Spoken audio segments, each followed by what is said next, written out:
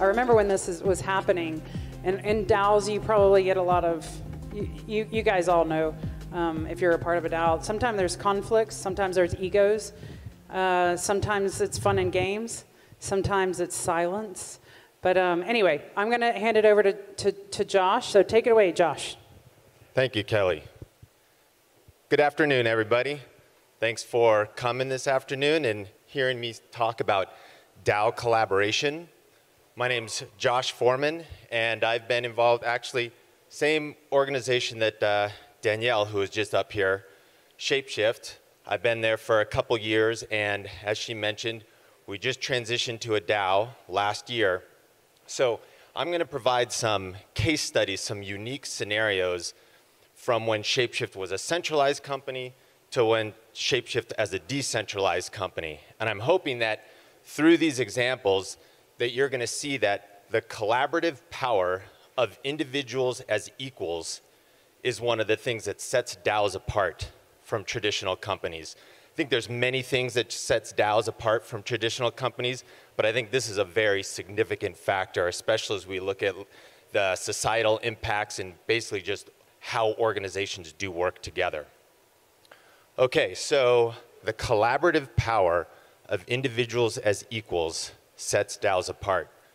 Key phrase here is collaborative power. And I'm going to bring in a working assumption, and that is that if you want to see how power flows in an organization, you must follow the money. So if you disagree with this, happy to talk about that as another time, but going forward, to see how power works in an organization, you got to see how money is controlled. So that being the case, let's follow the money, shall we? And let's start with a centralized company. How does money flow in a centralized company? So first, there is a bank account. That's right, for all using crypto, that evil, terrible financial instrument called a bank account. They're pretty much necessary for a centralized company.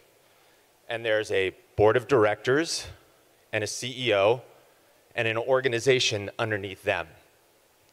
And excuse me, come budget cycle, the CEO, and if they're good and it's a good culture in the company, he's gonna, or they are going to put together a budget, submit that up to the board of directors, which will allow money to then flow down through the organization, company budget, department budget, team budget, salaries, expenses, etc., to keep the organization going. So let's compare that now to a decentralized organization. No bank account. For those of you in crypto, you can rejoice. There is a DAO treasury, hooray. And how does money come out of the DAO treasury? So for a fully decentralized organization, and there's a couple variations here, there is a bunch of governance token holders in the DAO, and a token holder then submits a proposal to spend funds from the treasury. And there's some kind of governance process where this proposal ultimately goes to vote, where every token holder that's a part of the DAO can say whether they want those funds to be spent in the way dictated by the proposal. So everyone votes. That's a key differentiator between a centralized company. And also, any token holder can put together a proposal and send that to vote. So again here on your left, power and money flows from the top down through the hierarchy. And in a decentralized organization, it goes around creating what I think of as a circle of equals. All right, so let's get into some of these specific case studies that I was talking about. So first, let's look at the software development lifecycle of centralized ShapeShift. Why are we looking at the software development lifecycle?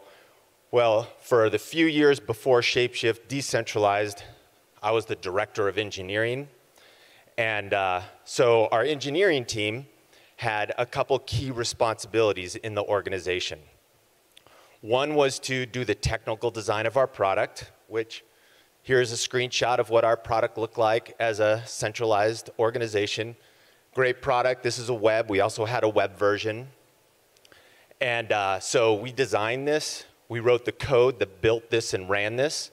We did some initial testing. and we maintained it in production, and we fixed bugs when they occurred. All of this happened within our centralized company, ShapeShift. So what happened for a couple times in these years leading up to our decentralization is that the CEO and others in upper management, I'll put in air quotes, decided that, the last key thing that engineering did is we provided estimated dates of when features would be complete. Hey, let's build this. We would go back, do some design, and then come back to the company and say, all right, we're going to have this done by X date. So sometimes the CEO or others in executive management would decide that we needed a date sooner than that. That could be driven by an external factor such as a conference or a press release or something like that. And then engineering, further down in the hierarchy, would then go back. There'd be a lot of mixed emotions, consternation. How are we going to do this? How are we going to do this? And we would talk to the product team. What kind of features can we cut so that we can hit this date? We'd have internal conversations. Can we cut any architectural corners, make this maybe not as good as we would have liked, but we can still get those features in? We would look at can we cut quality? A lot of the times in a situation like this, engineers will talk about not writing tests, right? So it won't be as robust, it won't be as solid, but heck, we'll still get those features in. Can we work late to get this? All kinds of questions about how can we do this.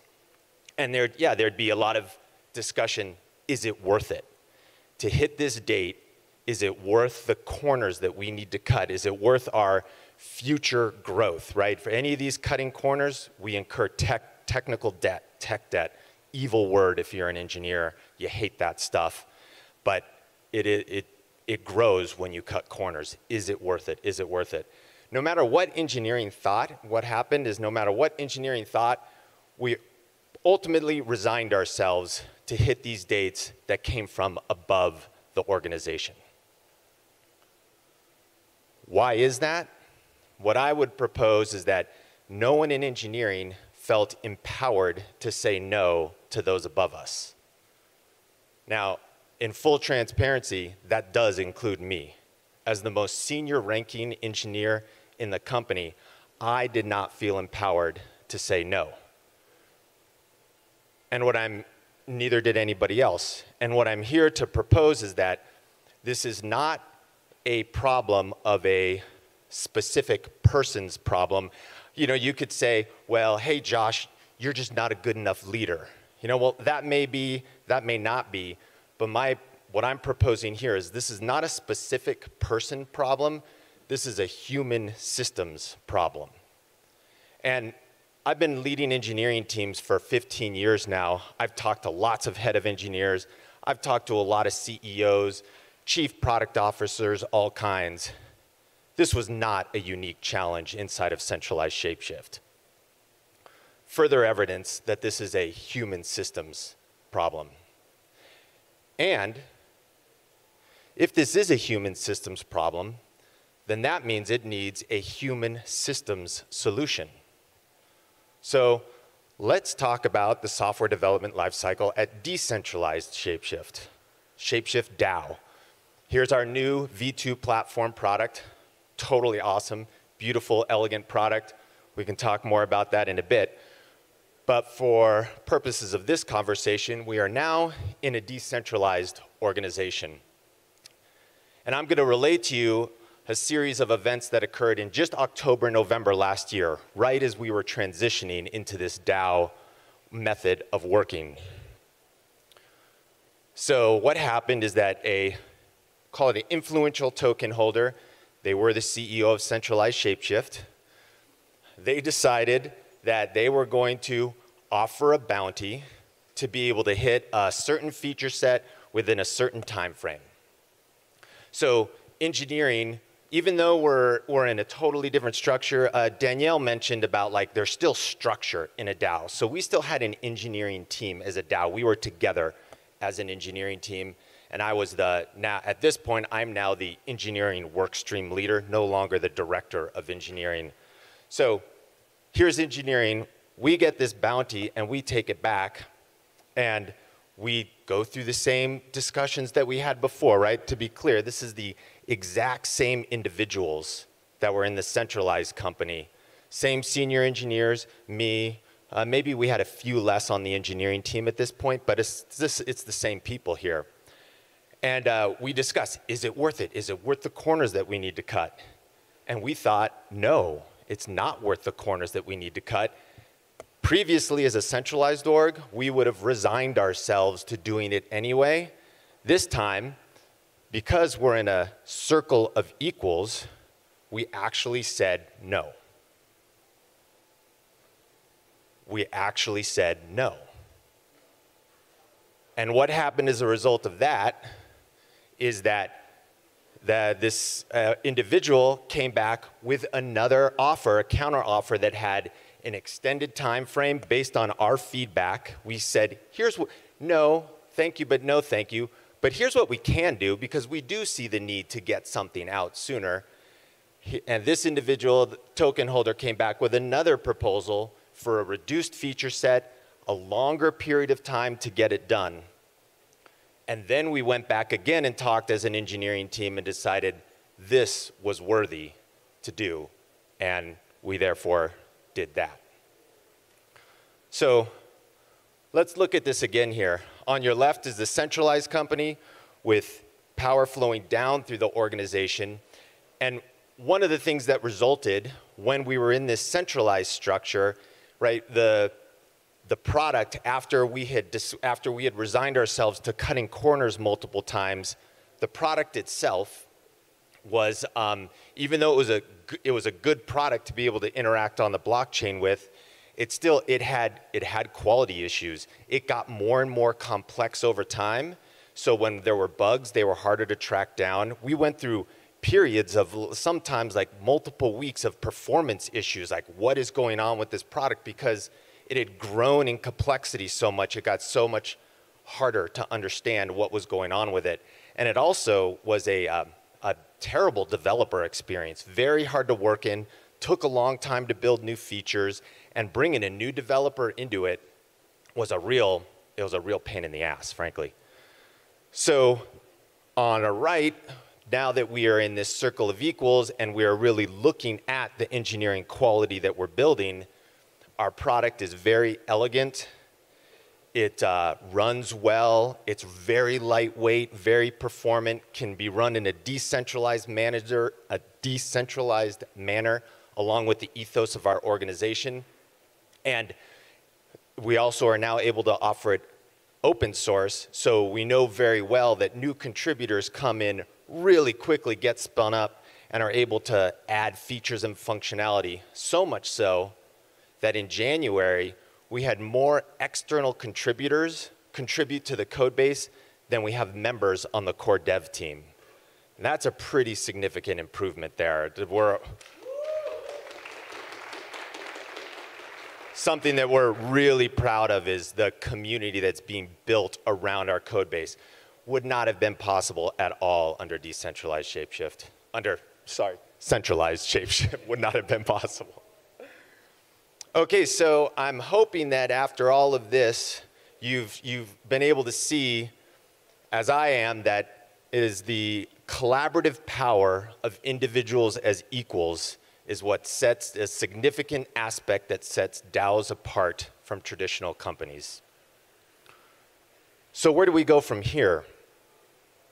Right, I've hopefully given you some anecdotal evidence. If you're not here with me right now on this statement, I hope that you're thinking about it, and maybe you'll look for your own direct experiential evidence towards this. If this inspires you at all to learn more about DAOs, to find out if this is true, that's awesome. What I would like to see is any kind of empirical study with quantitative data about this statement to see if it's true or not. I'm not a researcher, so I don't know how to conduct those kind of studies. If anybody knows of any of those, I'd love to hear about them. And if there's anybody that hears this that wants to collaborate on doing some study like that, please reach out to me and let me know. I think that DAOs are here to change the world. I think they can take this on a much larger scale, and I'd love to get some evidence now to see if this is true or not, and pivot if we need to pivot. So I'll get to questions in a minute. Well, I'm actually not sure if I'll have time for questions, but maybe.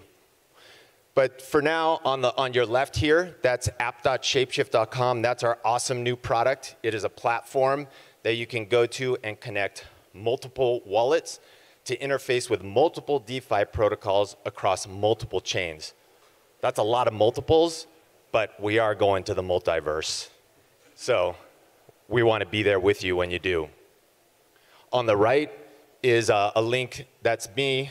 I'm actually stepping down as the workstream leader at ShapeShift DAO, staying on as an advisor and a coach, also now on the Treasury Management Diversification Committee that Danielle mentioned, and am launching my own coaching practice. It's been a side business of mine for a while. So if you follow that QR code, you can see a blog post that I wrote that goes into this case study into much more detail.